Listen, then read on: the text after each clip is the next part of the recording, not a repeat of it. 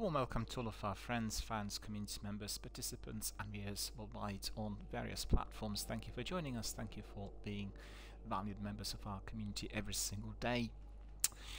A very sad day today in Britain. We are mourning the passing of His Royal Highness Duke of Edinburgh.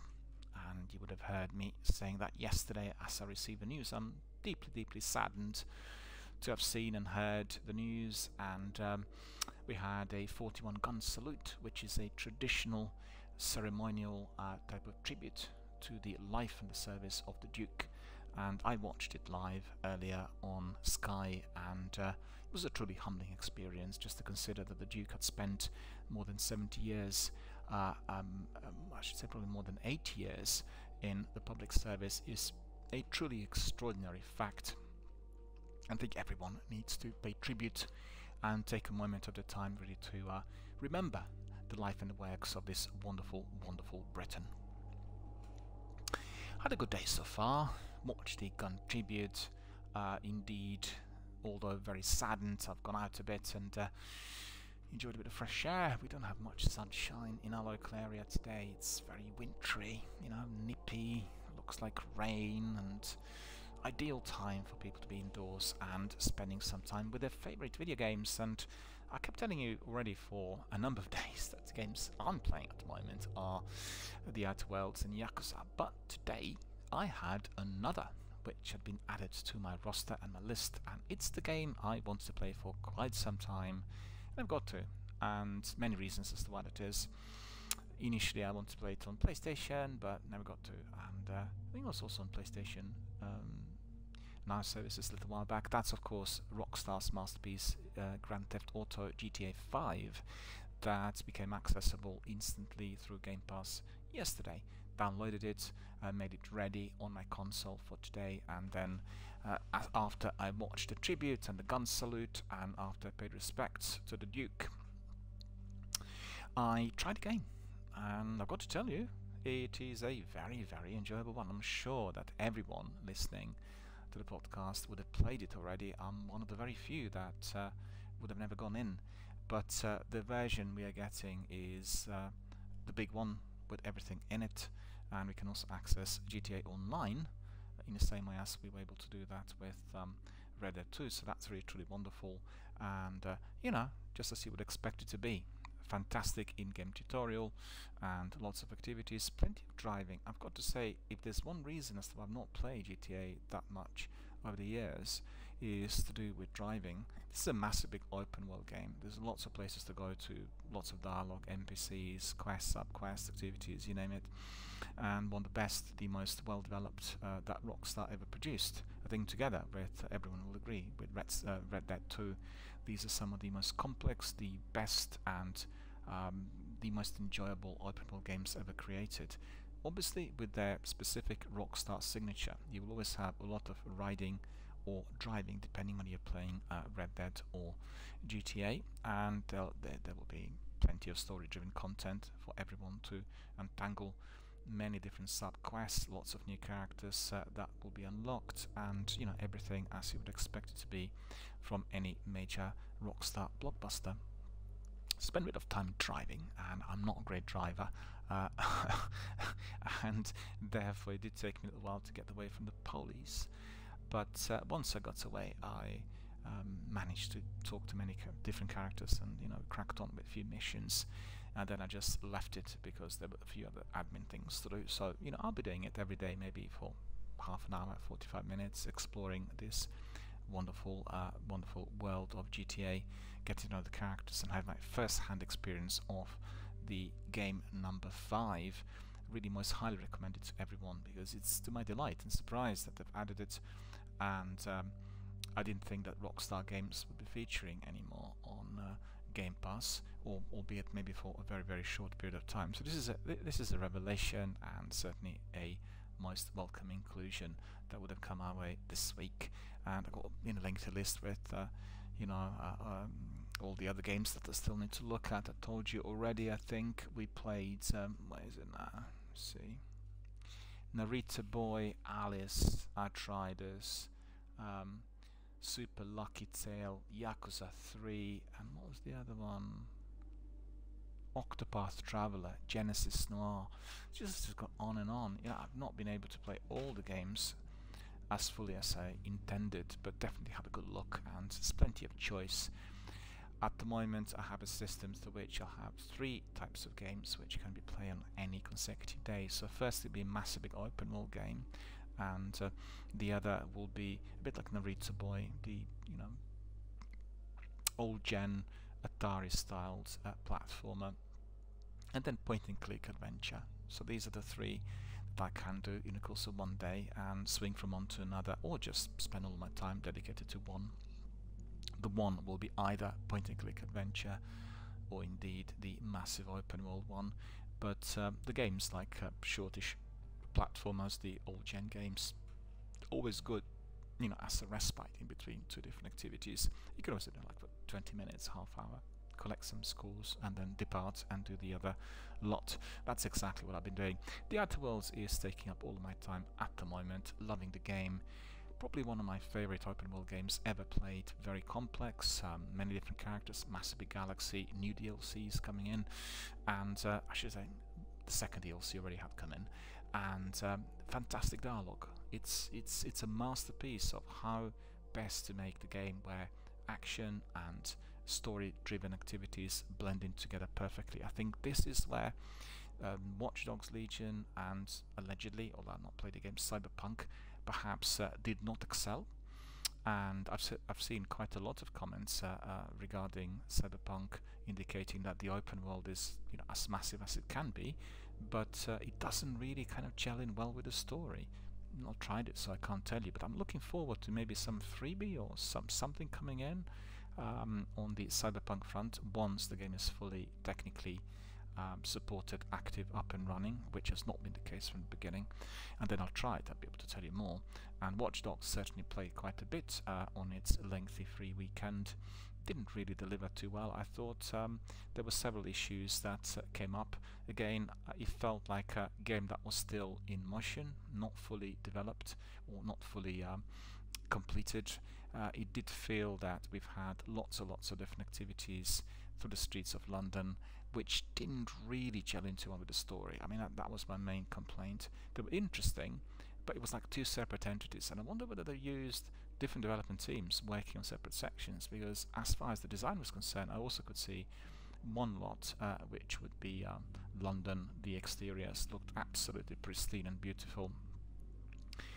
Various items that were thrown in, like chairs, signs, traffic lights, they didn't seem to be as clean cut as they should, really, compared to the backgrounds. And then I also thought a lot more work should have been spent on the protagonists, the main characters. The outfits were right, but I thought the generic composition of their facial expressions and the way they came across was definitely very much not in sync with the state-of-the-art graphics of the next-gen consoles. It's likely that this will be improved as we go along, and I think certainly Ubisoft will consider Watch Dogs Legion not to be performing too well, and I'm saddened to see that. I was very excited, and loads of pros and cons about the game. I think I really loved going back to the streets of London after doing it in Getaway many years back, driving around and walking, exploring the streets.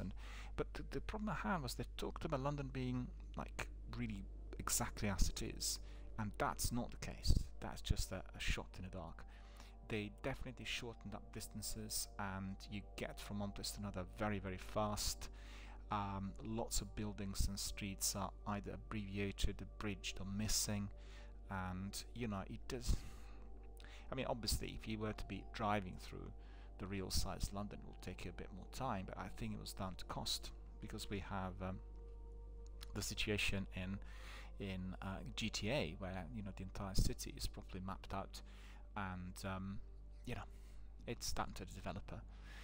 Right, so that's been my activity, and I can tell you, I so far enjoyed. It reminded me also of Mafia somewhat. Mafia 3 I played a little while back, streamed it in here, as it was given to us through freebies, free weekends, and it does have the elements of that as well. Obviously in GTA a lot more driving, and maybe because the protagonist I started out on, the character who is the debt collector for guy who's selling cars, and there was some sort of there was some aura of similarity somewhere, but both games are definitely very different and providing us with a huge amount of adventure or open world based experience.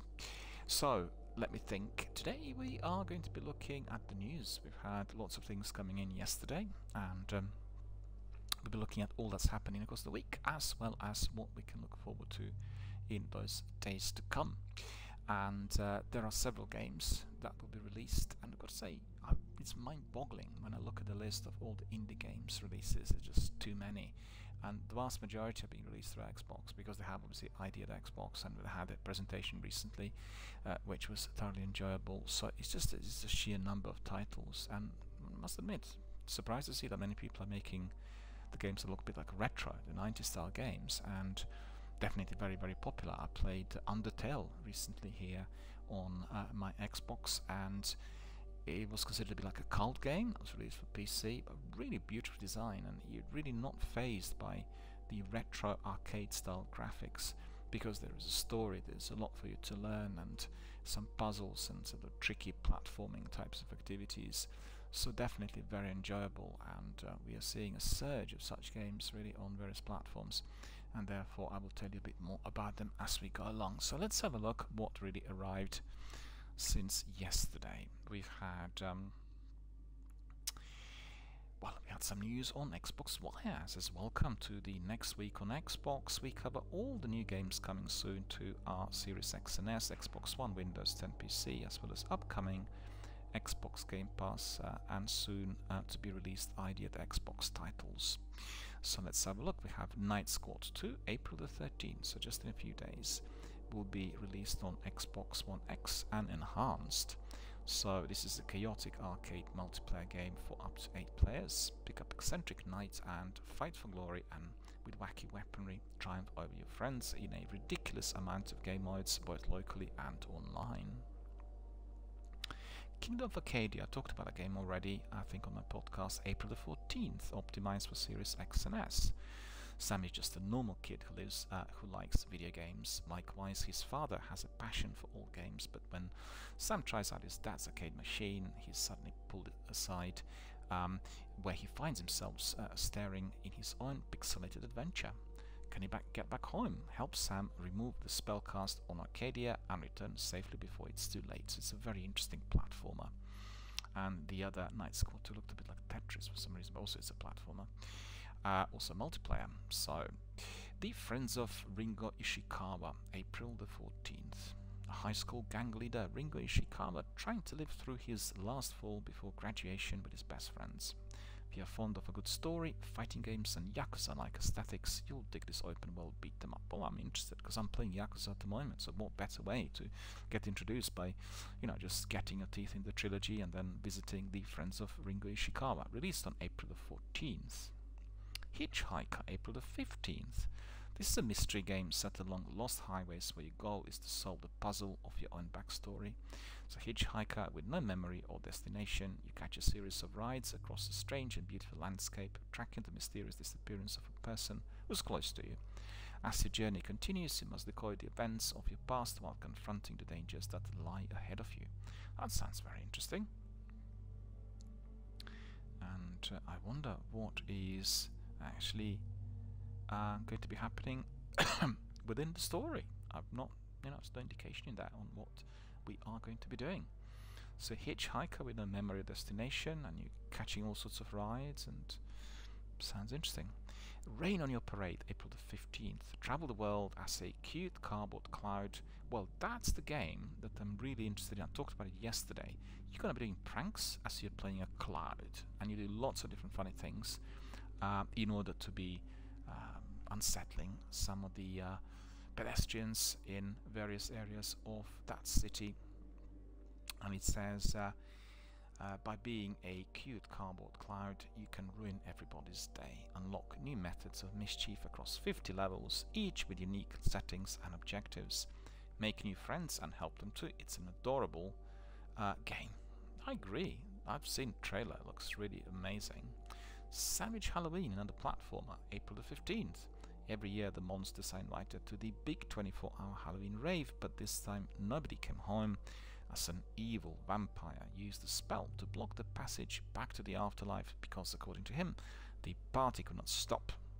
Join the resistance and send everyone home. No one can handle so much noise, goo, and werewolf hair on clothes anymore. Sure Footing, April the 15th, a fast and frantic infinite runner about 4 friends saving the world from extinction. The world of Computra is under threat from the evil Ramsfarar and his ferocious minion Deletion Dave, who seeks to destroy the partitions that hold everything together. Bless one of our 4 heroes as they return, outrun Dave across the disk sectors of Computra. Well, that sounds like an interesting platform. All these are platformers. The Dark Side Detective, a fumble in the dark. April 15th. Look at this. All the games are released on the same day. It allows you a room with Sage and pack up your travel-sized Ouija board. It's time to re-enter Twin Lakes, America's 34th most haunted city. Join Detective McQueen as he puzzles his way through his 6 chilling cases, risking life and pixelated limb to solve the macabre mysteries of the plague of this poor town. I'm very interested in that one. Looks very pixelated, looks a bit like the old games of the 90s, but looks like a good story. The Dark Side Detective, a fumble in the dark. Heal Console Edition, April the 16th, optimized for Xbox Series X and S. Heal is an experimental adventure game from the creator of this Train series, exploring the themes of aging and dementia. The narrative is driven by a strong and obscure atmosphere, with instructions and dialogue used only sparingly. Wake up from a dreamless sleep, explore the mysteries of your surroundings, and solve puzzles. That's definitely interesting. Heal Console Edition on the 16th. There you are. Coming to the next-gen consoles. MLB The Show 21 Digital Deluxe Edition, April the 16th. Optimized for the next-gen consoles. Welcome to MLB Show 21. Experience faster, deeper, and more intense moment-to-moment action on the field with a variety of game modes for rookies and returning bats. Lead your ball player in Road to the Show and Diamond Dynasty. Enjoy updates to franchise and March to October modes, and face your friends across consoles with cross-platform play. That's all going to be kicking off on the Digital Deluxe Edition on April the 16th. And also it will launch on the April the 20th on the Xbox Store and with the Xbox Game Pass. So we are getting it all sorted on Game Pass. So anybody interested in MLB, there you have it. Coming your way on Game Pass. And it will be released on April the 20th. Super Meat Boy Forever. I like Meat Boy. April the 16th. Meat Boy and Bandage Girl have been living a happy life tree of Dr. Fetus for several years, and now they have a wonderful little baby named Nugget. One day, while our heroes were on a picnic, Dr. Fetus snuck up on them and kidnapped Nugget. When our heroes came to and found that Nugget was missing, they cracked their knuckles and decided to never stop until they got Nugget back and taught Dr. Fetus a very, very important lesson. So that is out on April the 16th. It doesn't say, well, probably released on all platforms. I mean all consoles, Xbox One and the Series X and S. The last one I have here that is going to be released on the 16th of April is Tribal Pass. Tribal Pass is a tactical hardcore runner comprised of resource management and environment interactions. Make your way through the unfriendly wilds, encountering a quick river, a herb, a human, and a beast of various dangers. You play around encounters, splitting and uniting the tribe, arming it properly, making sure your people are alive and your food is in stock. So as you've seen, all these games are going to be released within the next 5 to 6 days. Plenty for us to choose from. Plenty. We've heard that Zombie Army 4 Dead War, which in fact we picked up on PlayStation for free this month, given to us through PlayStation Plus. We are getting it now also optimized for X and S. So we have here, I think it's an interview with producer Steve Archer. He's the senior producer for Zombie Army 4 Dead War, and I'm not going to read the interview, but what did I say? One of the biggest benefits of all that power in the hardware is giving developers the ability to make games that are Xbox Series X and S optimized. This means that we've taken full advantage of the unique capabilities of Xbox Series X and S, both for new titles but natively using the Xbox Series X and S development environment, as well as previously released titles that have been rebuilt specifically for the console. Now, inside Xbox Series X optimized series, these creators will share the behind-the-scene accounts of how they're optimizing the titles for Xbox Series X and S and what that means for the future of gaming.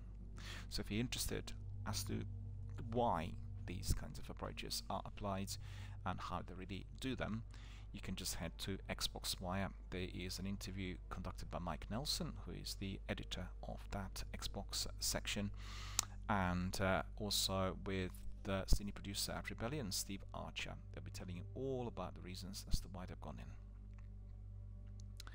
And then we have some more news about all that's been happening this week. So they tell us, we know you're busy, you might miss out on all the exciting things we are talking about on Xbox Wire every week. So you've got a few minutes. We can remedy this. We obviously collate all the information, and if you want, you can obviously watch it through This Week on Xbox, or you can read all the information. So this is going to be a reminder of all that we already heard, and maybe a few bits of information in relation to the next week. So we did hear that we are getting, well, we already managed to get it, Grand Theft Auto is up and running, as well as Xbox Touch controls and everything else that is through the Xbox Game Pass. So inside Xbox Series X and S has been optimized. We've just heard that Zombie Army 4 Dead War, so that's really pretty good.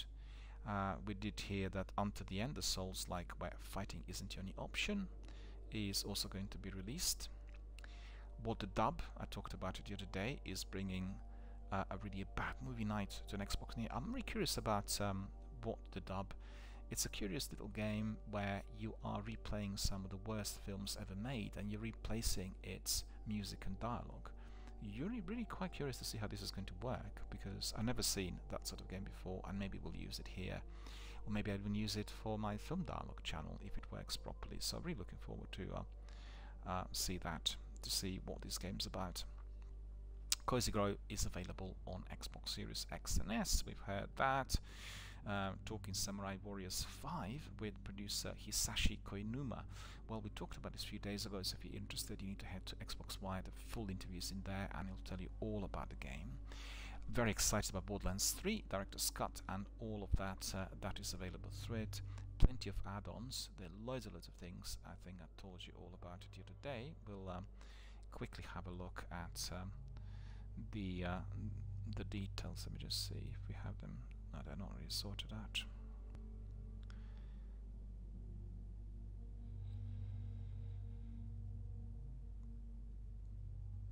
Well, loads of different things. So first of all, you're getting Vault Hunters, the chance to face off against Hemoverus the Invincible, who is a brand new raid boss. So then when you're ready, you can go to Pandora, and then you'll find Hemoverus behind your door. That's been locked since Borderlands 3 first launch, so for the first time you're unlocking him, and then you can perfect your build, bring your friends, and prepare for the most intense boss fight ever.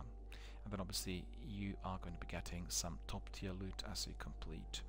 You can help Ava solve some potentially supernatural slayings. She's convinced you stumbled onto an interplanetary murder mystery, asked for your help investigating some eerie happenings on Pandora, Promethea, Eden 6, and Necrotifeo.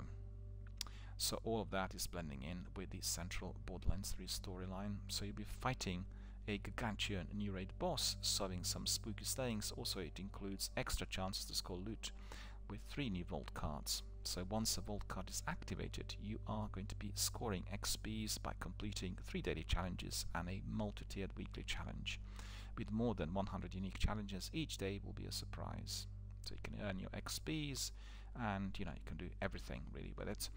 And then Vault Hunters have plenty to look forward to, with the 2nd and 3rd vault cards debuting before the year's end. So 1 vault card per quarter, remember that. And that will give you a new in-game resource called Diamond Keys, and that will unlock a room known as the Diamond Armory. and that's located under the upper deck of the bridge on Sanctuary. So the diamond armory is filled to the brim with tantalizing loot, and it's, you know, obviously very much of interest to anyone who likes looters and shooters, Paul Tassi being one of them. They also said that diamond keys are in-game specific, so you cannot be purchasing them through the store. You can't pay the dollar for the key. You need to be grinding in order to get it, which I think is really absolutely terrific. I really like the idea of being able to have this option, whether you want to buy things or whether you can do your in-game grinds, but much prefer for certain items to be in-game grind exclusive. Otherwise, the other people get advantage. Just pay the dollar and get everything in. Yeah, it's not fair, is it? In addition to its raucous gameplay and abundance of loot, the director's cut is also really full of behind-the-scenes content, including concept art, storyboards, cut content, bloopers, a lot more. Take a rare peek behind the curtain and see how a game like Borderlands is made, with glimpses of never-before-seen content that may even answer a lingering question or two. Also, you are getting the Disciples of Vault packs, a new set of multiverse cosmetics, and so obviously that, you know, you can see for yourself what the fate of each Vault Hunter would have been if they joined the Children of the Vault. The Disciples of the Vault packs feature completely new character models, not just skins, much like the Final Form cosmetic packs that launched last fall. So, you know, definitely a very, very good game, and they have also some other niceties. I'm not going to tell you all about it anymore because I did talk about Borderlands 3 the other day, and I want to have some other people perhaps kept on their toes, get a bit surprised, you know, discover some of the niceties in there. But, you know, getting that diamond key and getting the vault, a new boss, I mean, just new cosmetics, you can't ask for more. And also I need to say that Borderlands 3 not just accessible on Xbox throughout the Director's Cut. That's not on Game Pass. I need to stress this, it's not accessible on Game Pass.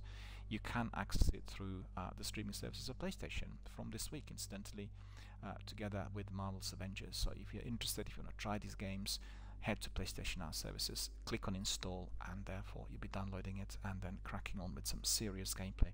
I don't think that Director's Cut edition is accessible through the PS Now service, but you will be able to get everything else. You might want to buy the Director's Cut after you stream the base game, and that's usually what happens to me. I like the base game, buy everything then.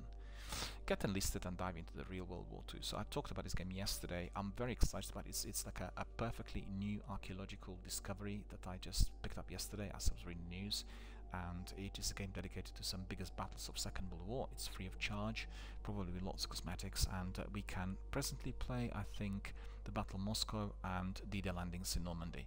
So really nice sort of game. I'm wondering whether it is just like an FPS or whether we are playing the strategy. I guess I'll find out as I download it. We've heard about Season 3 races into Rocket League, and then we've heard that we can be also becoming a bounty hunter in a hip-hop infused Wild West with Lungslinger.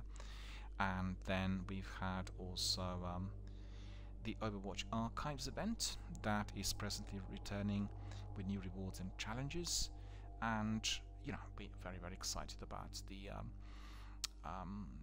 event, because we've seen that there's been some rumor floating about the sequel being made, and Overwatch, one of the very best Battle Royale games with lots of exciting fighting sequences and many multiplayer maps. And what I particularly like about it is you're getting these short clips and likes which you can be importing and creating. Very easy to make screenshots and also share them straight away with your community. So really a proper community-based game where your community can be rapidly growing. You do Overwatch, you can do cosplay, for instance. We had quite a few streamers playing the game, you know, dressed in full costumes of some of the participants, and most highly recommended. I really look forward to April the 6th to 27th developments. This is a limited time event. Already kicked off. It's been around for about 3 or 4 days and will end on the 27th, so that makes it, what is it, 14th, yeah, roughly 2 weeks. And also you can access it through Xbox One and Xbox Series X and S. So these are the news, really. Let me see whether we've had anything else on Twitter. Quite curious. Let me see. Talked yesterday about Mass Effect Legendary Collection and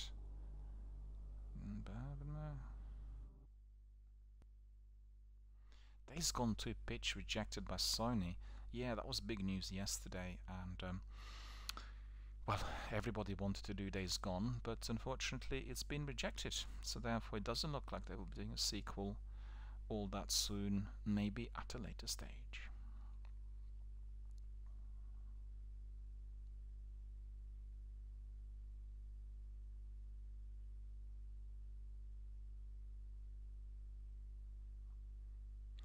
We've heard that Xbox is asking us to be playing what they call the Fifth Element games, and that would be Earth.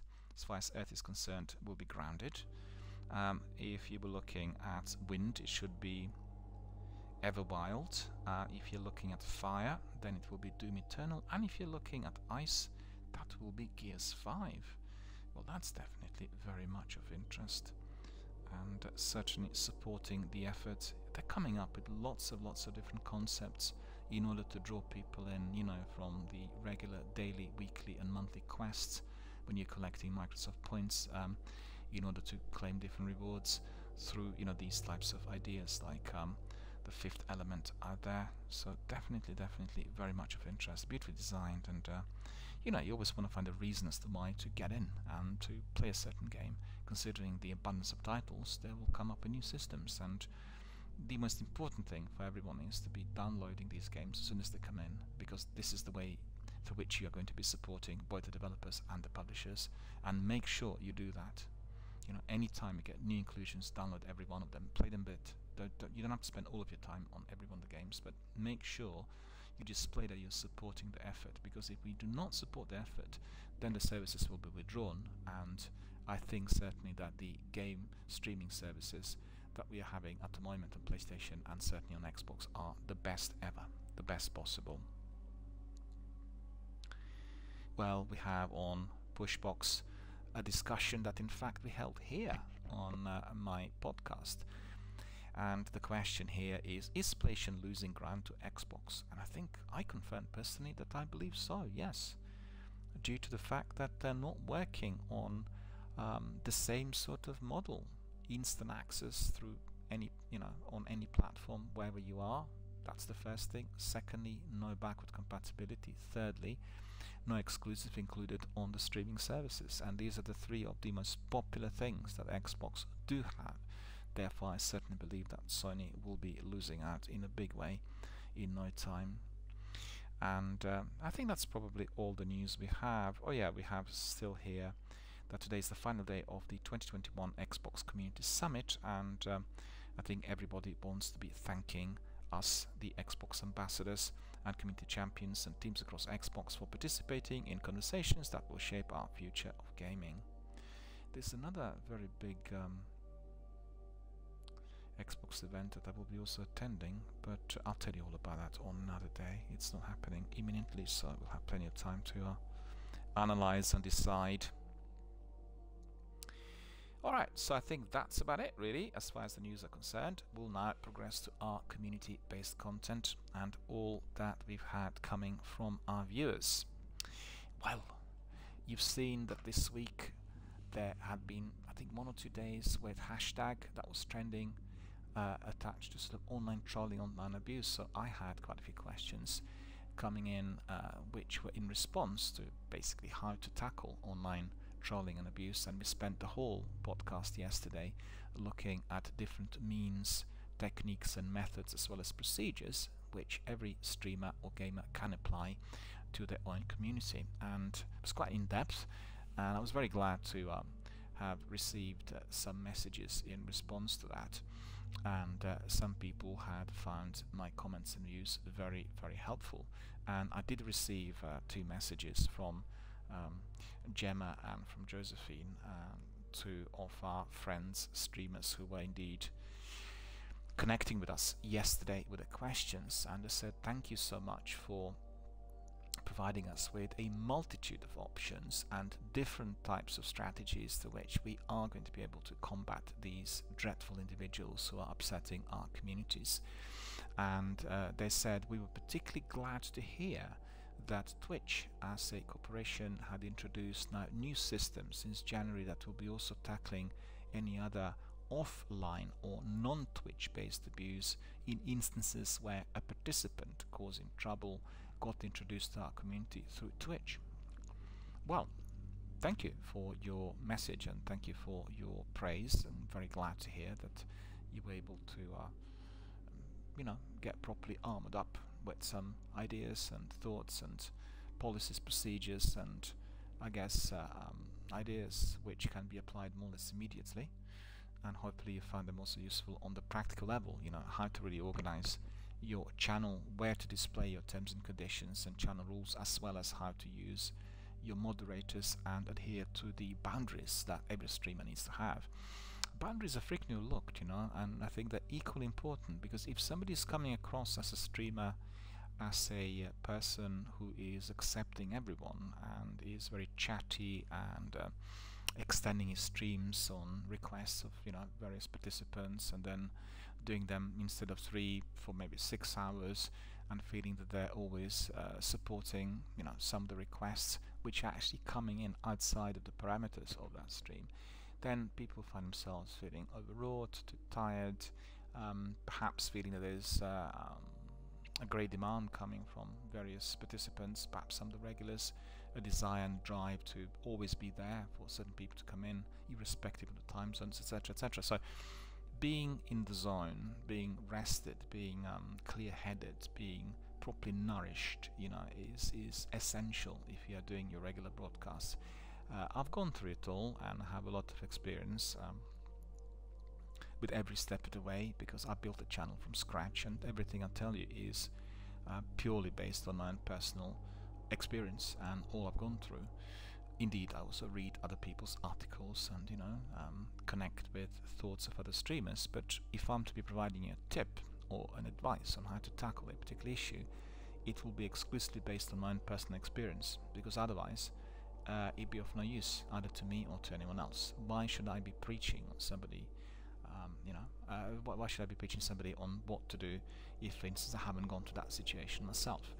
And coming back to the discussion from yesterday, we've had the emphasis was on 2 separate entities. One was where a streamer was receiving some comments which we consider to be abusive and off-putting from the other in-game participants. Right? And those in-game participants could be members of your regular squad, or most importantly, or most frequently, the members of the randomly selected gamers from the global community, and that compared to the viewers.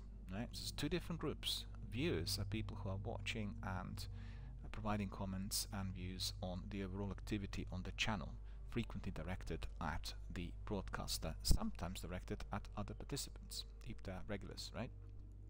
And obviously the first one being exclusively connected with people who are doing a game. So randomly selected gamers are a mixed bag, and I've had quite a lot of experience of that with several games, Apex probably most notably, and played with several thousand randomly selected players, generally without any major difficulties. The vast majority were not using mic, and I did have quite a few situations where I told them straight away that we are live on Twitch, we are streaming, you need to abide by the channel rules, and they will just simply depart immediately. They didn't want to be in that sort of forum, which in fact is by far the very, very best type of behavior that you can have. You can see that Deployman's watching us, so hello Deployman, how are you doing? Good to see you, and thank you for joining us, and thank you for supporting our podcast. And I much appreciate people just departing from the activity if they realize that we are being live on Twitch, if they don't want to participate, if they want to be talking live on air, and they don't want to be recorded, or they know that the behavior is in breach of the Twitch rules and therefore they don't want to be present. So I really appreciate that much. It saves a lot of time, trouble and hassle if people just simply depart. Even more frequently I've seen that in Warzone. And the reason for that is simple. You get sometimes duos who generally play together, and they'll come into a randomly selected quad, and in a quad they will see that the other guys, perhaps from a different country, are also streaming and adhering to Twitch rules, so they will not want to be playing it in a forum through which, first of all, they're recorded. Secondly, they hear that there can't be any swearing or anything abrasive said. And for them, the greatest fun as they do the game is by being so-called macho manly. And I don't want any of that on my channel ever. But I did have a number of situations where they would immediately discontinue. You know, they've heard that we are live on Twitch, because I forgot to mention this, in fact. I forgot to mention it yesterday in response to our friends. I've talked all about the procedures and what needed to be placed on the chat, and then on various other sections of the overall entity that somebody has on the internet. That includes Twitch, Discord, YouTube, Facebook, Twitter. You know, all of that being part and parcel of the same channel, what is being offered. But I forgot to say that if you are doing multiplayer games with randomly selected gamers, you have got to make sure that every single time you enter a new match, before, as people join you, and that applies to all of the multiplayers, right? As people join you, whether you can hear them or not, you need to tell them that they're being, basically, they're entering a live online forum. This will become even more important as, you know, the issues around safety and live streaming become even more heightened, and they will be probably more heightened due to the privacy laws. You will know that sometimes on consoles certain games cannot be broadcasting other participants' voices due to the privacy settings, and we have that on Xbox. It is very difficult to be streaming certain games on Twitch through Xbox, because, you know, the other people watching will not be able to hear the participants. But that itself defies the purpose of a live stream. Live stream is all about connection and interaction. You want everybody to be there to connect and to talk. So I principally use PlayStation for some of these multiplayers, because we have there the settings that automatically enable everything to be fully recorded. And I mean, it's game dependent. Some games are easier to stream than others as far as the audio recordings are concerned, but irrespective of everything, you need to have the system which is exactly the same for every single broadcast. So, for instance, you're doing PUBG, you'll play, let's say, 6 or 8 different matches one after one. Every single time in your lobby, when you are being selected with others, you need to tell them the following: good afternoon, thank you for joining us. You are all live on Twitch. Please remember that Twitch is being delivered on strict terms and conditions, so please do abide by the Twitch rules. Don't swear, don't do anything which is abrasive, aggressive or offensive, and make sure you're polite, friendly and attentive to everyone else. Or you can abbreviate that saying, we're live on Twitch, please make sure you are adhering to the Twitch live streaming rules. That's good enough, because they will know, you know, Twitch is strict, and they will be then adjusting. So you got to do that every single time. There have been moments where I forgot to say that before a match, if I got carried away with some discussions or something, and then I would have had situations where somebody said certain things which were not appreciated, or they would get very angry realizing that we are indeed streaming and recording that activity, and they didn't want to be there. That is particularly the case, I think, for some people who are wanting to conceal their identity, or they don't want their IDs to be fully displayed in a public forum. On the other hand, it's a bit, it's down to the player preference without anything else. So that's very important. I forgot to mention this yesterday, and I thought I should highlight it as we speak today, because in addition to the boundaries that a streamer needs to uphold, in addition to the rules which need to be displayed everywhere, and then of course the works of the moderators, we need to be able to tell people who are randomly selected immediately that these are the rules, because otherwise, you know, they pop in and they think they're just in a private forum, which is obviously what Twitch channels, if streamed live, are not. And you'd be surprised how many people get put off by that. I mean, I've played with God knows how many, dozens of thousands of gamers over the last few years, and I find it surprising that you will get people who immediately tell you, I don't want to be on Twitch, and they'll just depart. Sometimes people who come from other countries who perhaps do not speak English too well, they will be shy of being heard through a live channel, and specifically they will know if you're recording it, then they have no control, right? Because my channel is fully recorded and fully archived, meaning every one of the streams is then later placed on YouTube and anyone at any time can watch it. They'll have no control, over the content or how long the videos are to be remaining on the YouTube channel. And sometimes people don't appreciate it. So what I'm trying to say is, it's very important in all of that to be as clear as possible right from the start, and for everyone to know what the actual playing field is for everyone. And you're not to be changing goalposts or changing the rules as you go along, because the participants, people who come in to play the game together with you every day, will be familiar with the procedures and all that is attached to a particular game or a channel, and they'll want to be doing it exactly like that. When the changes do occur, like for instance what I said yesterday, I got a message from Twitch saying from January we are actually tackling not just what happens to Twitch, but also what happens, or what interactions take place through other forums if they were originally connected to Twitch. And they brought in a major corporate law firm that is then tackling the incidents which will go to court or they will go to prosecution. And I think in America they experience quite a lot of these cases, and therefore this has been really tightened up and highly professionalized. So we are going to be doing exactly the same in here on other non-US based Twitch channels. We are going to be using the services in order to make sure that people behave accordingly. So like a two or three tier levels, 2 or 3 tier reports that will go in.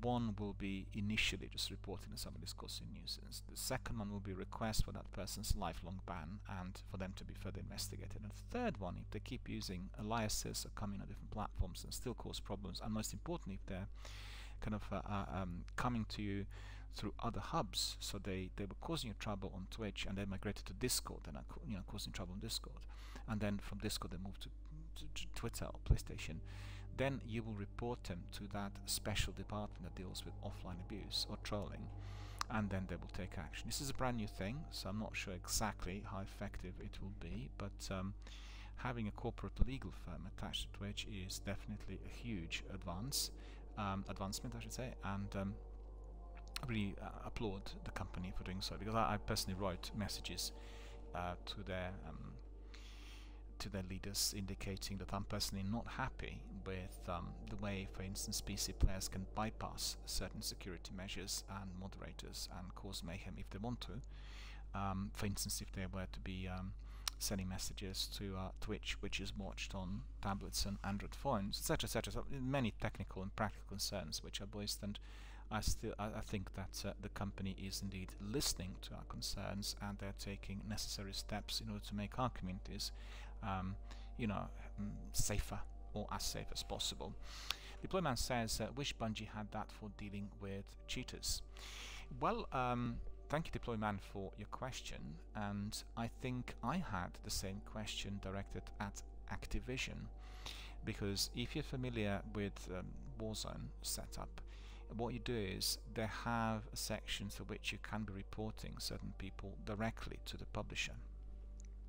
And what's interesting is you have 5 different sections, 5 different categories. All of them are based on the technical side of things. Cheaters, exploiters, boosters, right? That sort of thing. What about people who are bigotry, who are racist, people who are offensive, who make sexist comments? They can't be reported directly through Activision. Completely unacceptable, and if you're writing messages to the customer services, it's just, it's a drop in the ocean.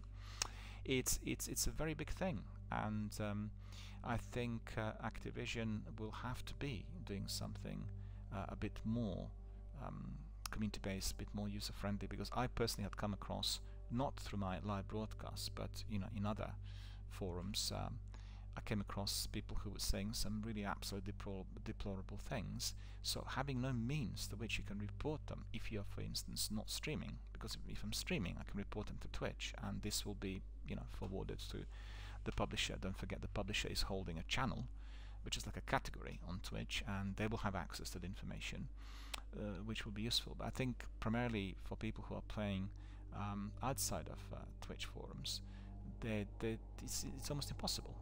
And coming back to what you said about Bungie, together with other big companies, like for instance what's it called? Is it Tencent? You know, the publishers of PUBG.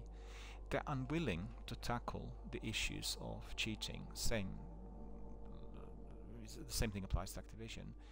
They're unwilling to be tackling the issues of serious cheaters and people who use aimbots and everything else, because if they've, for instance, applied a diagnostic tool that would automatically eradicate all of them, they would lose dozens of millions of people worldwide immediately, which means they would have a drop on subscribers, they would have a drop on traffic, they would have a drop on the number of participants every single day, because the way it works today is they're looking at how many concurrent active players do you have on any moment of a day. And we've seen that with Outriders, they've reached 150,000 during the first couple of days. So it's a fantastic success for the new game. But if they had a diagnostic tool for Destiny that would be immediately preventing people who are cheating through their PC and malware, then they will not be getting the same numbers. And that is of a serious concern. That's the only reason as to why they didn't do it, because it would affect the degree of investment, it would affect the stats, how many people are coming at any moment in time. And you will know from the press that all these companies are hugely dependent on inward investment, because the making of a game will take 3 to 4, 5 years, and they need a lot of capital that needs to be given to them in order to complete the process. So having a very, very thorough, very draconian technological approach with certain diagnostic tools and high quality tech that is immediately detecting that someone's cheating would immediately, first of all, resolve that problem for the community, but secondly would create a major problem for them. And in my personal view, don't quote me on this, this is my personal view, that is the reason as to why they're not doing it. And it's been a drop in the ocean for more than 10 years, more maybe, because people have been doing that all along. We have seen, for instance, recently that Twitch competitions on excuse me. We have seen recently that some Twitch competitions had to be discontinued because the top esports players doing Warzone spotted, as they were going down to the last 4 or 5 teams, a number of cheaters and the teams who were blatantly cheating.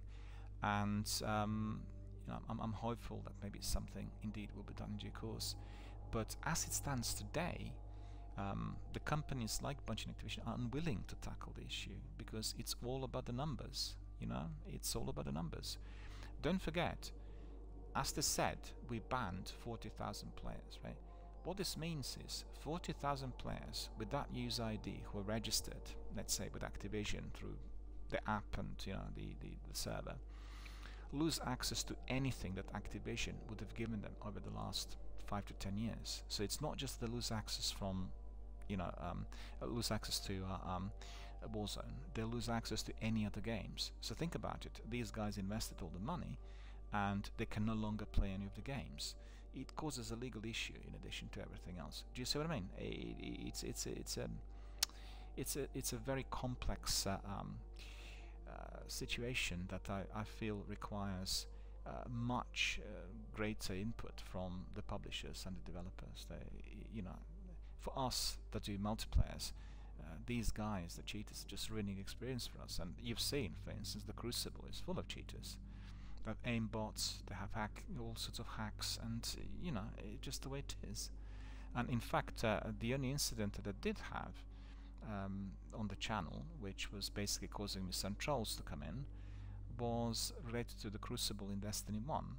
There were guys who were using aimbots and kind of cheats, and I basically followed the procedure through which they were eliminated, and then they kept coming under different user IDs, and so we took appropriate action. They're all resolved, and no longer part of the they can no longer access either Bungie servers or Twitch. But it was interesting to see that somebody who's obviously a criminal and who's cheating was very displeased about the overall community and what we said, because quite frankly they could hear us talking, and then they were wanting to be rebelling. They were attacking our very family-friendly, kind of a law-abiding forum through many messages which were, highly conspicuous. Well, we say many, a number of messages, but they were resolved within one day, basically, because I use external moderators and have really quite good links with some of the major publishers, and I pursued it through the channels which did cause them, certainly some serious issues, some serious difficulties. And deployment says they need to hardware and IP ban cheaters, no mercy. Well, this is what Twitch said that they're working on. They said they're working on a lifelong IP ban, and I think once this is established by one of the major corporations, we'll have it probably set up as a standard for the rest of the industry. And I can't tell you how soon this is going to be, but I know for certain because I've been to Twitch offices in London, the European headquarters, and we talked about this, and they said that they didn't have the tech which was good enough as yet, but it will be coming. And I think it's likely that we'll have other tech applied that will be also dealing with some other issues online. For instance, the use of certain words and more appropriate, more energetic, more decisive type of action to be done. But really, if you want my opinion, in addition to what I said already, the biggest problems for the companies like Facebook or Twitch or one of the major online corporates is the human resources. They rely on a lot of kind of remote access and algorithms checking out certain things.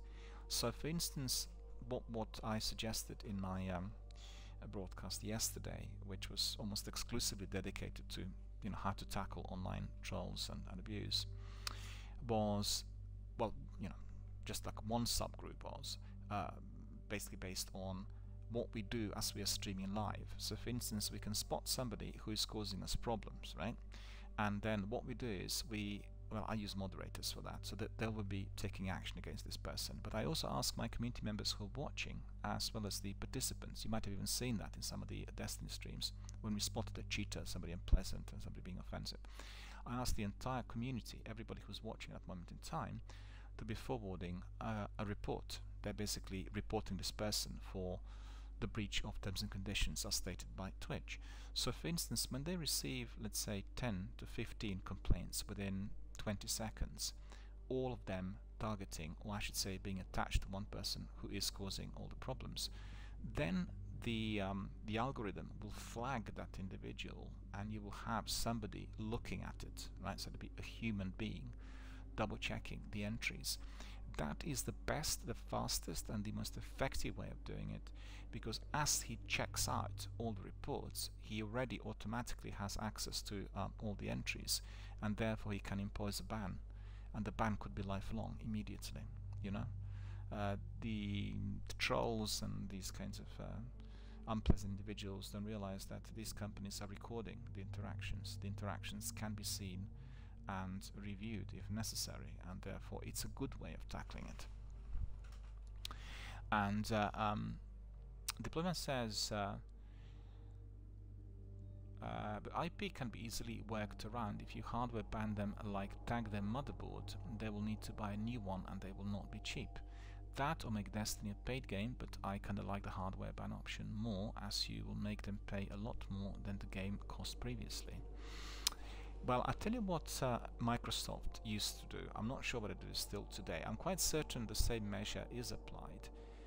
They have really very, very sophisticated diagnostic tools which are literally sitting in your console, right? Because if you look at the system's files, they always have one section which is monitoring all that you're doing there. They're very concerned in the past that people using pirated software, the games which were pirated. So for instance, if the algorithm detected that the game played on the console was pirated, or if they detected they were chipping Xbox, they would send some information like an update to that console, which basically made it dead for life. That console was no longer useful for any online services. In addition to that, that particular gamer tag received a lifelong ban. So it was very draconian, very efficient, and that's one of the reasons why they were not allowing people to be changing their emails. Still today, if you have to change your email on Xbox tag, you can't do that. You just got one email which is there for life, and that's part of the reason for it.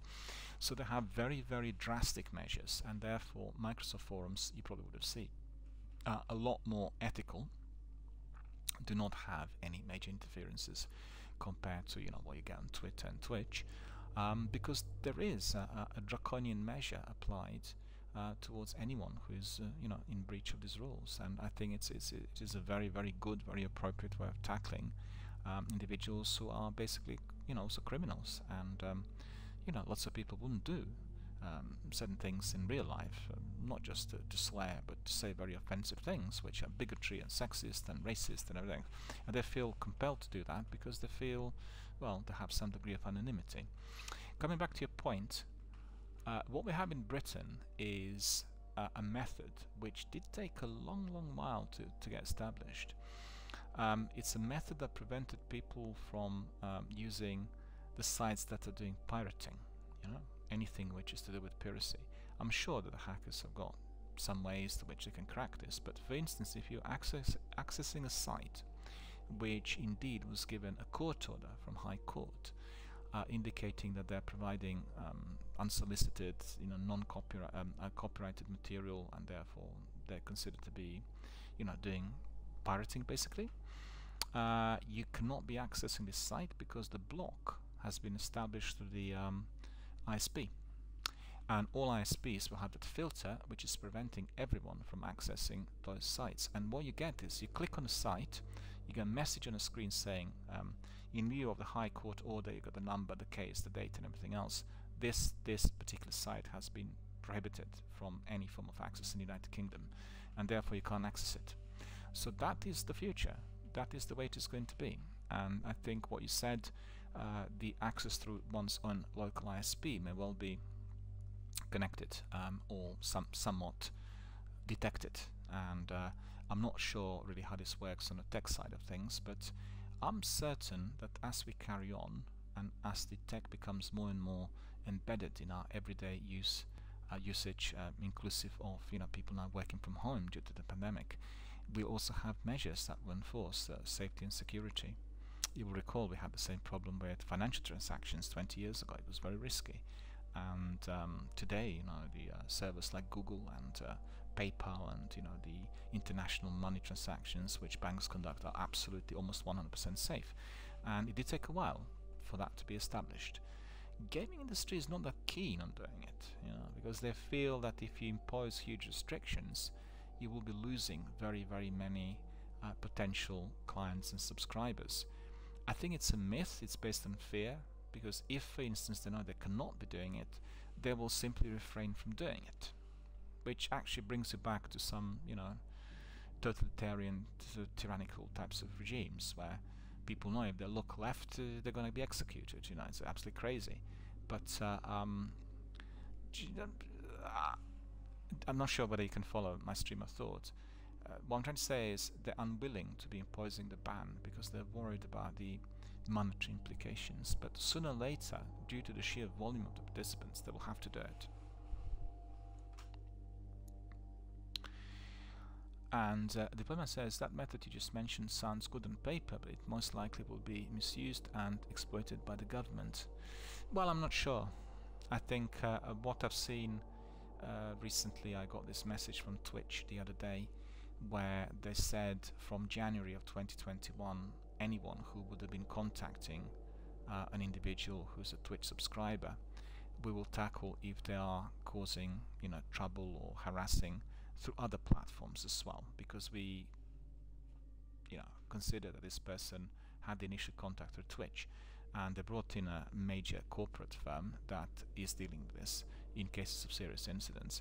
So it's a good way forward, and I think the safety and security systems will be developing as we go along. I just feel that so far there have been few investments and not enough attention given to it, because this is the vast majority of these developing companies, they're based on inward investment, and they have shareholders, and they're looking at continuous aggressive progression forward.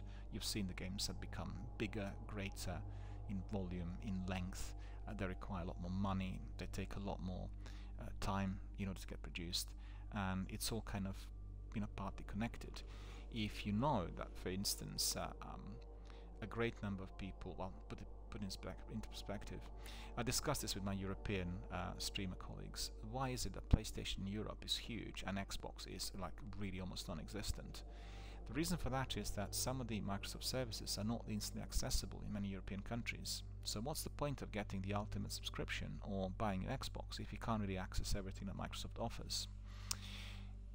That's obviously the downside, and Microsoft will resolve this in due course. They have new leadership and they're doing extremely well at the moment, but the non-accessibility of those services is based on size. How many likely subscribers are you to be getting in an area where these live services need to be running? The live service is extremely expensive to maintain, and they'll be looking just at the bigger countries like Germany, France and Britain to have full access. So the same numbers principle applies to the FPS games, which are most popular at the moment, Battle Royale and PvP. So they all want to be attracting as many people as possible, and it's the excitement, it's the it's in human nature. You know that the other guy is playing that character, you're eliminating him, and therefore you are more powerful. It's a bit like doing boxing or wrestling, providing a knockout, that sort of thing. So that is of their concern, and it's all exclusively connected with cross-platform access and with PvP games. You can't be cheating on PlayStation or Xbox. There's no way you can cheat. If you're on PC, you can cheat as much as you want, and that itself, I believe, will come to an end sooner or later. I don't know, under what auspices and how they will be able to do that, but I can assure you it will come to an end. And a deployment says, the thing I'm getting at is if your ISP will block banned websites that can lead to illegal activity, what would stop them from hiding stuff the government close and doesn't want you to see and can be left to cause more trouble without anyone knowing? Well, it's two different issues. One is how you really do that on the technical front, how you are going to be able to be blocking, through application of filters and diagnostic tools and everything else. The other is purely a legal issue, right? And that's to do with the way the laws are to be applied to blocking, prevention, detention, prosecution, and everything else. They're very separate, very, very different, but also, I guess, mutually bound and fairly connected. And what you said, there's always a danger that if you start applying continuously restrictive orders and bans and blocks and purges, then that can escalate and could sort of spread into the other areas of day-to-day life. But I think there is a difference between needing to apply the measures that will protect our online communities and the measures which will be seen as enhancing safety, and then those which are connected to eavesdropping and spying and that sort of thing. And don't forget, the government agencies will always have both the tech and the ability to do whatever they want to do, provided that obviously the tech is as advanced. But whether they'll have the legal backing for that, whether this could be used in courts, is a separate issue. So it's quite a complex area really, and the way I see it is, I said this in my other podcast, the way I see it is the problems really occurred as we invented and began to distribute smartphones. The problems with this sort of online trolling and generally incidents taking place which were outside of online forums were far and few in between before the development and the application of smartphones. Smartphone gave access to almost everyone, right? And everyone can be then getting into various sites and services online with ease. Just pull out, you pull out your phone and you type, and for instance Twitch or YouTube, you pull out your phone and you can be watching and typing, communicating. This was not possible before. Before people had to buy computers. Computers were very expensive. Therefore, the number of participants was, greatly restricted. Don't forget, the other factor was whether people had internet or not, because for a good 15-20 years, not many people had internet. And so this was restricting the number of participants, and obviously people who were well off, people who had disposable income, people who bought computers, had the internet. It was a smaller number. I think like anything else, once you leave it to the general public, it's like you walk the streets. You never know what kind of individual you'll find out there. And this is what Twitch and YouTube are like today. It's a bit like roaming the streets, but you don't have any police in there. And it's just wrong. I wouldn't say no police, but just very few. Because obviously we have some safety measures in there which are useful, but it's not as good or as big as it should be. And deployment says, yeah, it is very complex. Yeah, and I think people need to understand this. If you have an incident or a serious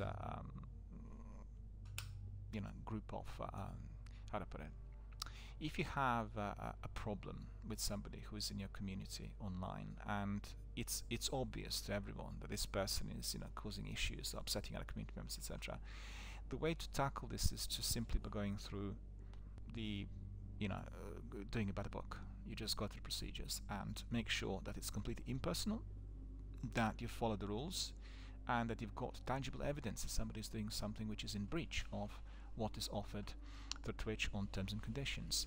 And then it's easy.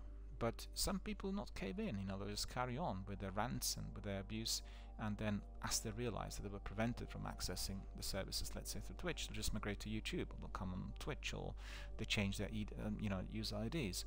And therefore I think what Twitch applied recently is very good. It will be giving an extra muscle through which streamers and gamers can report, and people who are doing it offline or through other platforms can also be chased and brought to book.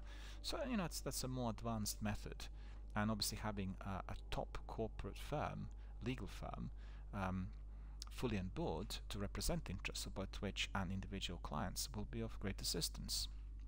I think in America they had become very, very concerned after the elections of last year and all that happened, because they realized that many of those problems were caused by unsolicited, uncontrolled, unfiltered communication online.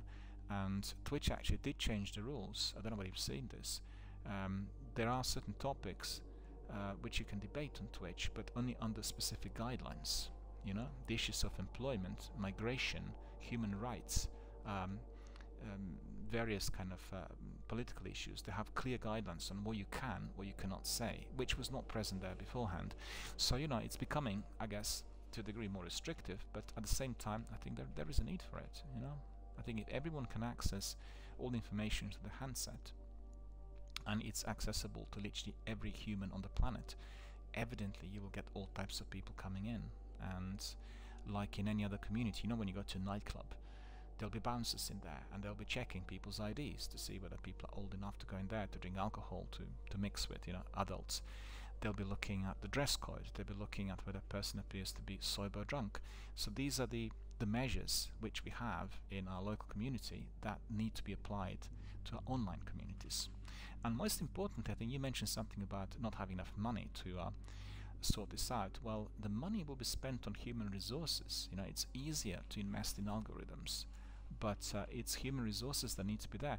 There's one thing that Twitch told me when I was attending that conference, was we grew so exponentially that we didn't anticipate that we have hundreds of millions of people accessing our services every day. We don't have the workforce that can be doing all that policing and all that monitoring. We just don't have these resources, we don't have the revenue, and that itself is a serious problem. It really is.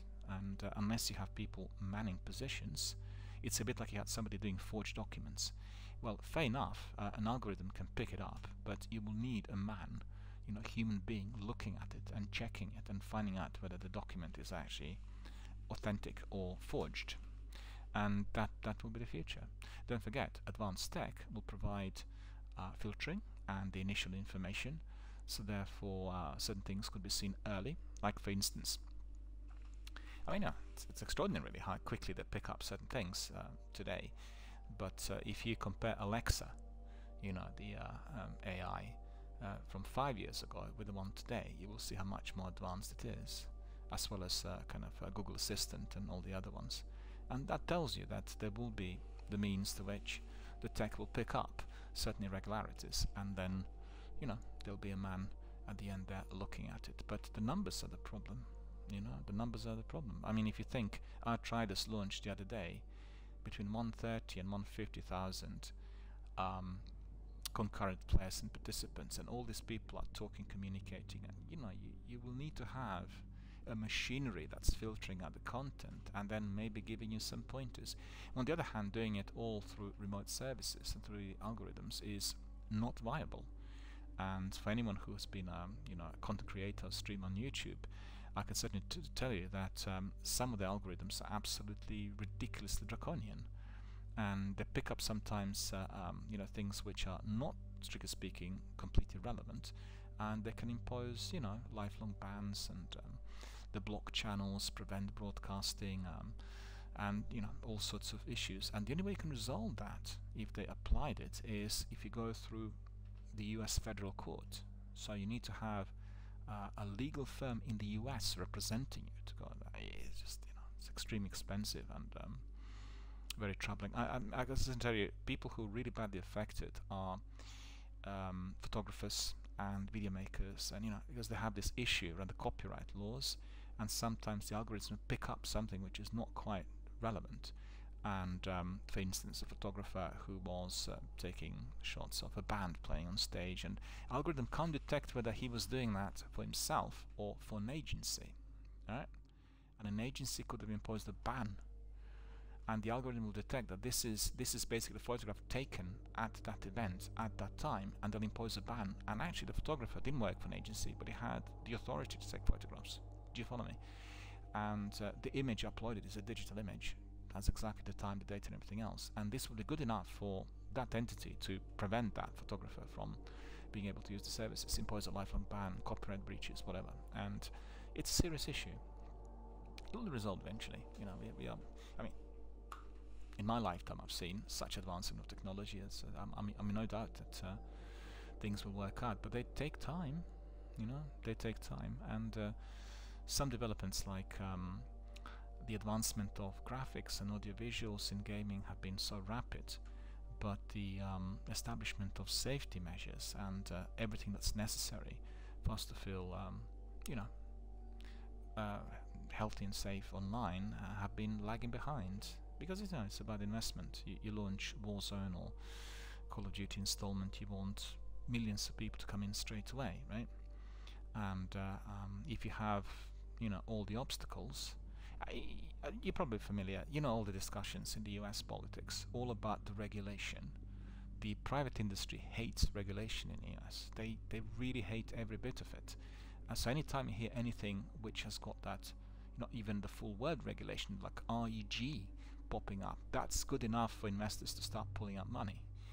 And, you know, what I'm trying to say is that many companies there will be very concerned if too much regulation was being applied, because they will see that as a serious obstacle to free flow of investment and therefore advancement of particular sections of the industry. That's just the way the system works. You know, in Britain it's a different story altogether, and we have a lot of regulation, and the vast majority of it is absolutely necessary. And you know, we operate differently. We can't imagine certain sections of the industry without certain regulation. It's just impossible. But as I said, it will come.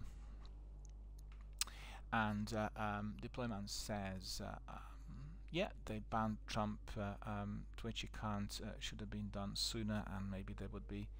Well, I mean, to be honest with you, I wouldn't really go into the ins and outs of American politics, or you know, anything that's been happening out there. I can certainly tell you that they will be advancing the methods and the apps and procedures that will provide greater sense of safety. I think it's seen as absolutely necessary, in the same way as, you know, seen it's necessary to ensure that if you are transferring money and you use your mobile phone, people can't hack into it and then snatch the money from your accounts. And initially this was possible with smartphones, but you know, they developed safety systems which are protecting, you know, the information, and it's become a lot more secure, safe and sound.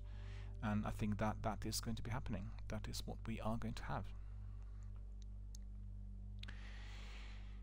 Well, Deployment is providing us some comments on the way things are. I think we need to be patient. We need to keep healthy, safe and well at the moment, adhere to social distancing rules, because this dreadful pandemic is not going to subside quickly. And as it carries on, and as it continues to affect, the entire world and the economy and the human community as we know it, there will be consequences, there will be collateral. And I think this collateral will be based on each country's readiness to tackle certain issues. So somewhere there will be new resolutions found, and unfortunately in some other countries there will be a lot of trouble. Just the way things are today, and we need to be patient and we need to brace for whatever is to follow. I mean, we certainly in Britain are prepared for anything. I think everyone in our society, as well as the government, we're prepared for whatever might come. It's just we can't predict it, The entire system is under huge stress and huge pressure coming from everywhere. We have almost a non-functioning economy already for 13 months, and there will be collateral, there will be issues, but that doesn't necessarily mean that we cannot then create new systems which will be working better in that sort of environment, and maybe even in a long term. It will be down to the people, it's always down to the people who run it.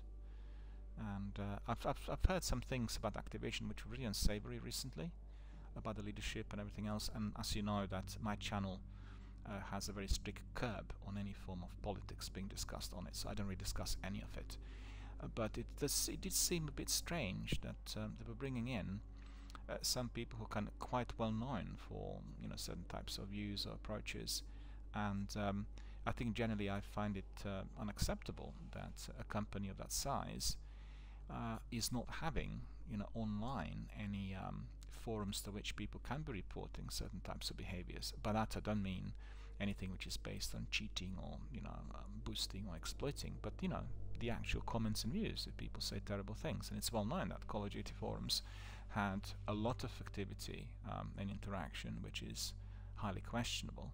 So it's down to the people, like always. It's down to the people to consider it and take action and make sure that things are alright. And if they don't, then there is trouble. That's just the way it is. Alright, I think we've come to the end of our podcast for today. I want to thank our friend Deployman for popping in and indeed providing us with some highly valuable thoughts and views on all online safety related. Very, very grateful for input, sir. Really, it's been a pleasure as always. And very grateful that you were able to come in today, because I've talked about online safety now for about 2 or 3 days in a row, and it's been an issue this week. It's been highlighted by many different streamers, and as you will be familiar, like with hashtag on Twitter, if you get like a big thing going, it becomes a trend and then other people pop in. And I actually received early in the week, sort of Tuesday, Wednesday, half dozen messages from some of my associates and people who watched the channel with these questions, and that was all aligned with the hashtag discussions on Twitter, which were very voluminous on these days. And incidentally, I've also read, I mean, probably all connected to it, I've read messages coming from 2 or 3 of my associates who I know quite well, who were also experiencing the same thing. And I just find it completely unacceptable. And I run my channel to a degree which I believe to be the safest possible, but I still feel that streamers who are using the webcam are a bit more vulnerable. I've had very little of that sort of behavior here overall. I've been running the channel for now 3 years, and completely problem free, with exception of that group of trolls who were trying to really hack into the Crucible activity a couple of years ago.